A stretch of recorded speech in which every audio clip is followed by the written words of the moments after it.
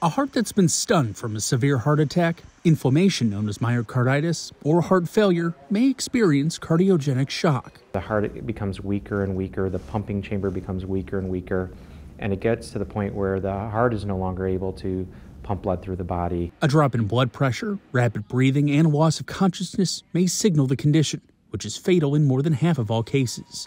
Many who have experienced cardiogenic shock require a device to pump blood through their body. The device is placed in the groin or the shoulder area to the heart, and it basically sucks blood out of the ventricle and it pushes it out through the aorta. If the heart is too damaged, a transplant may be considered.